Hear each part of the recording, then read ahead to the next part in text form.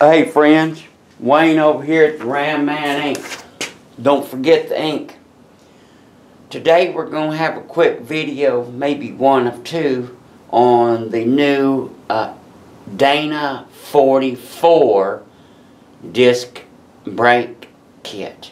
Now I'm real excited about this because, you know, some of you may know that we came out with the D100 disc brake kit about 5 years ago, about 2013.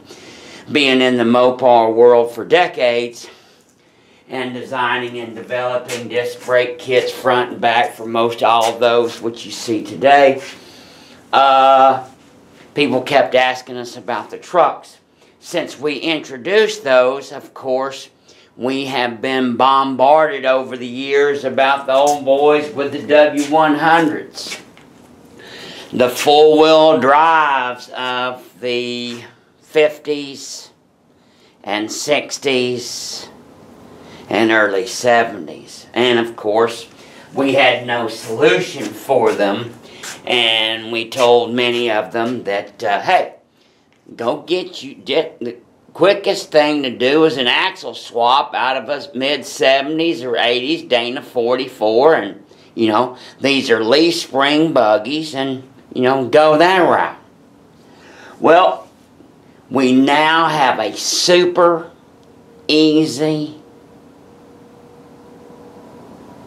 super affordable kit now for the Dana 44 front axle. And here's what it consists of, my friends. It's pretty simple. So, we have the caliper bracket. This ain't something that you gonna do in your backyard after a six-pack or in the shop.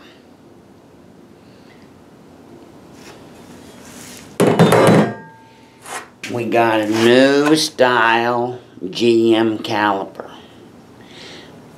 This is not rebuilt from the local O'Reilly.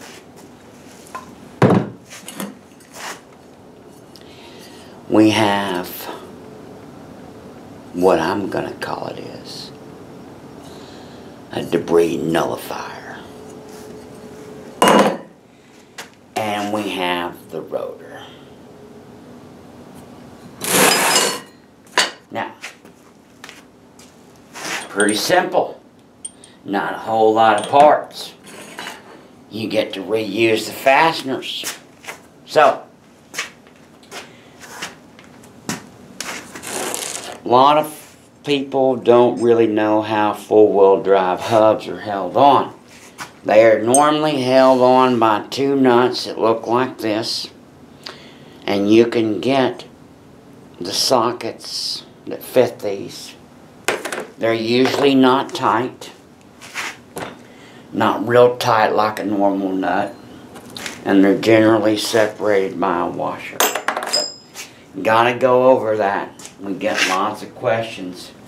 Many people, more so today, buy our kits and components, and they have no business, none whatsoever, of attempting to do what they're going to do. When I ask a client doing a disc brake swap front and back on a 70 Cuda, a banker out of New York, spending lots of money, and I asked him, do you know what slip joint pliers are? He responded, no, but I'll Google it. If you're one of those people, you probably ought not to be doing this, even though it's really simple. So, first thing you got to do is you got to get your hub off. And once you get your hub off, that's what it looks like. It's held on by these two spindle nuts. and the hub will come off, and right behind there, you're going to find the backing plate on your Dana 44. And I don't care whether you got a GM, a Ford, or a Dodge. You're going to find your drum brake backing plate. It's held on by 6 bolts right there. So what you're going to do is you're going to undo that mess, get your drum off, undo that mess, and get this off. This has the same pattern. This goes on first with 6 bolts. You get to reuse your original bolts and washers. You get to reuse your original bolts and washers. Now, the other thing you're going to do is you're going to knock the old studs out of your rotor. How do you do that? You go bang, bang, bang, bang, bang, and you knock them out. That's the quick and easy way. Or you take all afternoon or several days and take it down there and have some person press them out with a press, and lots of drama, expense, pain in the ass, going there, getting back. Most dudes know how to press out studs. Used to have to change studs all the time in the 60s and 70s to knock them out. Anyway, besides the point, getting off on a tangent. But I'll get, 5 questions a week, phone calls, a month. How do I get my studs out? Okay, so rotor goes on the back of the original hub. So we give you new studs to put this on. So now we get to turn around.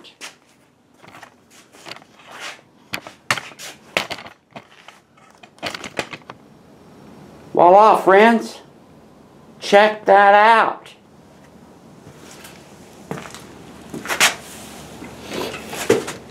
Bracket goes on. Debris nullifier. Seal protector. And then the caliper goes on. Now, if you will notice, the caliper is in approximately the 3 o'clock position.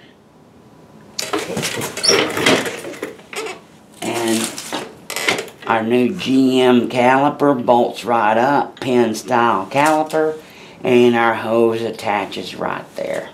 And if you notice, it's absolutely fantastic. It is literally that easy, my friends. Now,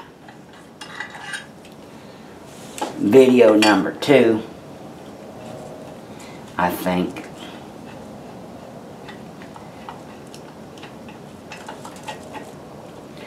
We'll show some more. So,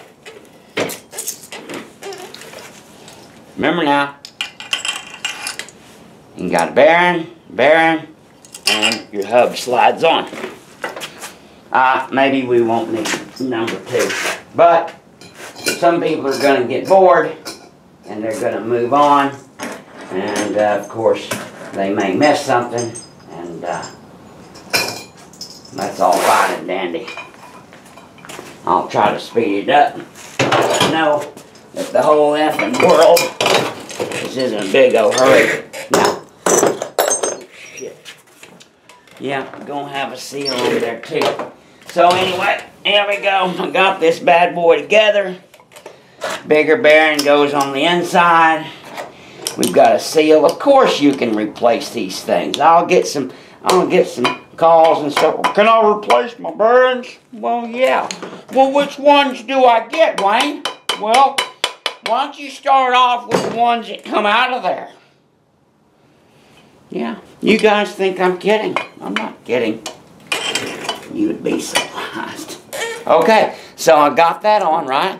Then we need to put us another bearing on. Make sure we get him pushed down all the way.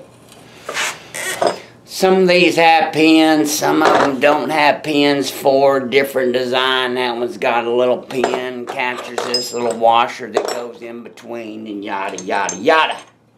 But anyway, for instructional purposes.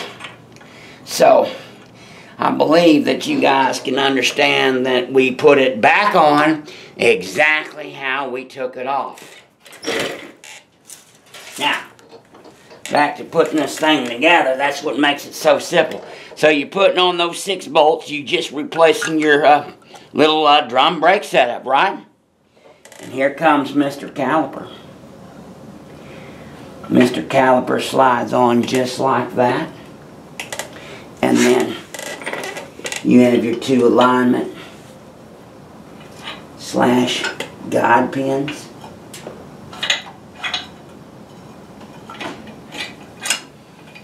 Number 1.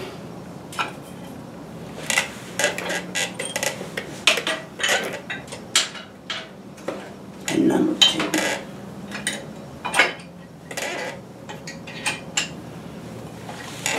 Holy freaking cow. Look at that. This was designed for monkeys to do. Monkeys with a middle school education and a little bit of skills around the shop. Modern, high-performance disc brakes for your old Dana 44 axle. I'm going to repeat. To our knowledge, this fits GM, Dodge, Ford, International, you name it. What a cool little gizmo. God bless you. God bless America. And if you have any questions, watch it again and turn the TV off. Bye.